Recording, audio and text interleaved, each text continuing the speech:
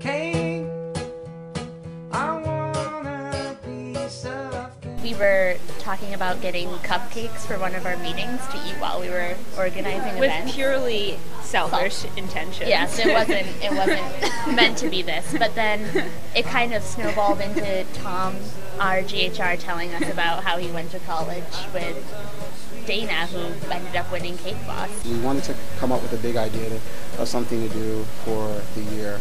And so I recommended, I'm like, I know a guy who does cakes, he's a pastry chef. And I showed them his website and I'm like, oh my gosh, these cakes are so cool. And then right after that, he got on the Learning Channel's Next Great Baker and won. Yes, I am the grand prize winner of TLC's Cake Boss, the Next Great Baker.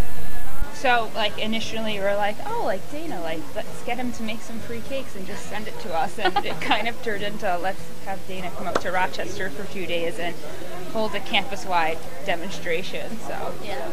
I'm doing a display cake of the Rush Rhees Library. I feel like it's just an iconic U of R building. I think everyone has a special relationship with that building. Yeah. So. A love-hate relationship, I guess, a little Good or bit. bad. Cake, I want a piece of cake.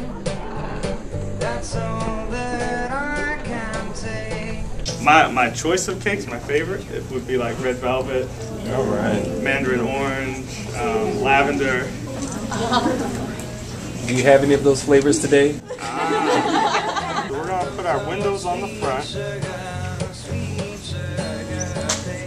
just like that.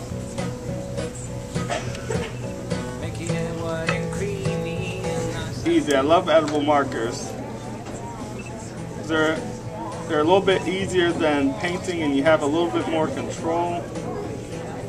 Chef Dana works really hard at what he does, and I think it's great because it also draws a diverse audience of children, older, senior citizens, middle-aged, college-age students together to kind of have food, which is always great, but just see his design and technique and how that works.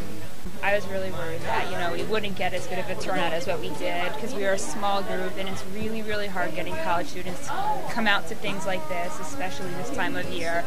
And so seeing the room this full was really exciting.